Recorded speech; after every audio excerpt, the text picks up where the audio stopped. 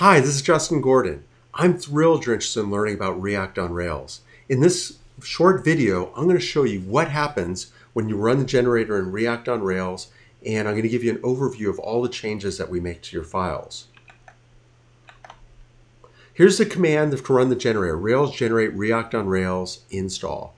You want to make sure before you run this that you don't have any pending changes in your Git repository, and you need to have Git installed. The reason why is we're going to make a lot of changes to a lot of files, and we want to make sure that you can see those changes. So you run this command, and we're going to generate all these different files. Now I'm going to show you in RubyMine exactly what happened to all these files. What are all these files about? What do they do, etc. For running the generator, we get these files are generated. We've got 18 files. What does each one of these files do? So let's look at the git ignore file. The changes in the git ignore file are we're adding a few things to our git ignore because these are things that we just don't want to have included in your Git repository. Things like generated files. It just wouldn't make any sense. It would really clutter some things up. Let's take a look at your application.js file. Your application.js file, we're going to require the Webpack bundle file. Now, Webpack bundle. So how are we going to find the Webpack bundle? Well, first of all, and what is the Webpack bundle file? The Webpack bundle file is going to be the file that we compile using Webpack that takes all your JavaScript assets and puts it in this file. That's going to be configured in a few different places. The first place that's going to be configured in is going to be in your React on Rails configuration here for Webpack generated files, your webpackbundle.js. So that's great. This says that that's going to be, it has to be corresponding right there. And this is, we do this so that when we run the test and some other things, we need to know what are your generated files.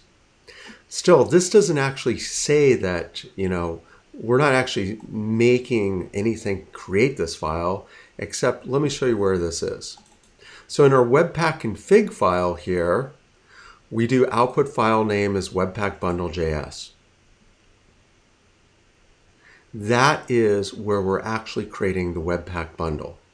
So it's got to be, you have to keep all those synchronized, those three different places. Let's keep going through and let's look at some other changes. So our assets RB file. Our assets RB file says we're going to add this directory, app assets webpack, and that's where we're going to put the generated files. Now we have to add the app assets webpack because by default that wouldn't be part of the asset pipeline. And if it wasn't part of the asset pipeline, we wouldn't be able to require the Webpack bundle file. So what does that look like? It looks like this. Right here, you've got your app assets Webpack. And there's your Webpack bundle file. What does a Webpack bundle file look like actually? If you take a look at it, it's all this compiled JavaScript. It's something that you're not really going to want to read unless you really want to understand how Webpack works. Let's keep going through this and take a look at the other files that are generated. So we've gone through git ignore application.js, assets RB. Let's look at the gem file. The gem file, we've got React on Rails is added right there.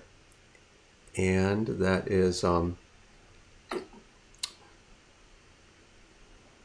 you might also, if you are going to be doing server rendering, you're going to have to add another gem there. So your routes file, the generator will generate hello world. So that way we can run the app and run hello world.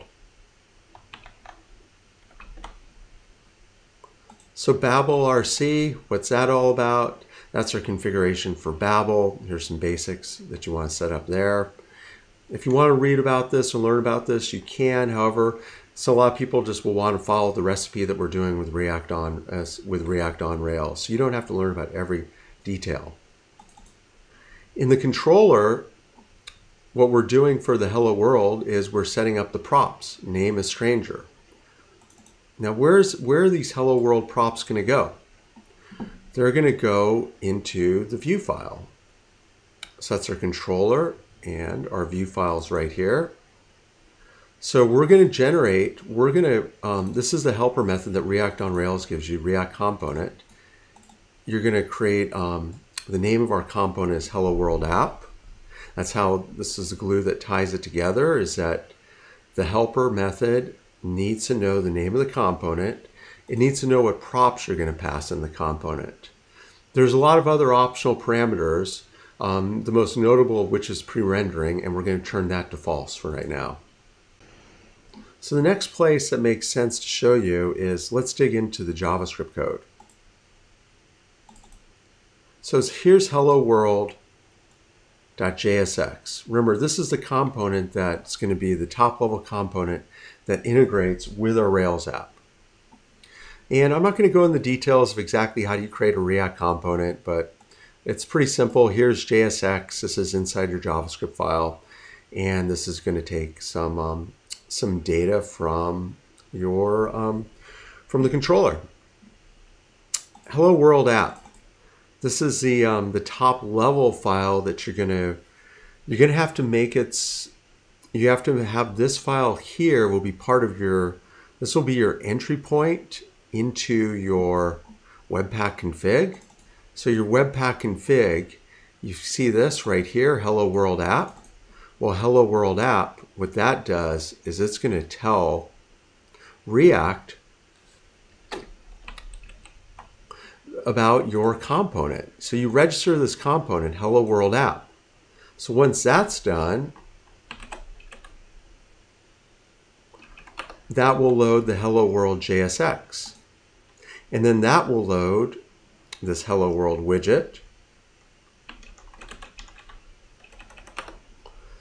And the Hello World widget, this is an example of a stateless dumb React component. The example could have probably been made even simpler if it didn't even have some of this interactivity showing you the basics of how React works. However, this is a good overview for just getting a feel for how React works. Let's see if there's anything else that's really relevant that you want to make sure you understand. Proc File Dev, this is pretty key. The key thing about React on Rails is that you have to run two processes. You have your web process, and you have this, what we call the client process here, which what that's going to do is it's going to run npm run build development. So that's going to run your script to build the development environment, and that's basically what creates the React, that's how Webpack generates the file. So where is that script, the build development? That's going to be in your package.json file, right here. So build development runs webpack-w and your config. And there's even settings for how you do this stuff in a production mode, etc. In terms of what else there is, I think that's pretty much it. You've got, this package.json file is pretty critical for other reasons as well. The number one reason why it's critical is that this is where you're going to put all your JavaScript dependencies. The React on Rails RB, I skimmed over this a little bit, this file here. There's a lot of important configuration settings here, some of it which you're going to have to take a closer look at. I'd say that's a pretty good overview of pretty much everything we've got here. You can actually see the source code without running it, without going through the tutorial. I have put this up on GitHub right here at the React on Rails demo. So you can go through here and you can see the generator with Redux, the generator without Redux. There's two pull requests for this. One of them is a pull request without Redux, one's a pull request with Redux. I encourage you to ask me questions there in the pull request, and I'm happy to answer them. Hi, this is Justin. Thank you so much for watching my tutorial on how to use the React on Rails generator. There's an incredible amount of things to learn in the React community. React Redux, React Router, Immutable, Reselect. The libraries go on. And there's a lot to learn about the tooling. How to use Webpack, how to use Webpack on a production project. Well, we've got a lot of experience in a lot of different projects on this. Plus, we created React on Rails, so we better know this stuff well. And then plus, If you hire Shaka Code, you're going to support the development of this open source project. We offer a basic coaching package to get started. We'll do Skype calls with you. We'll set you up with a private Slack room. We'll do source code reviews.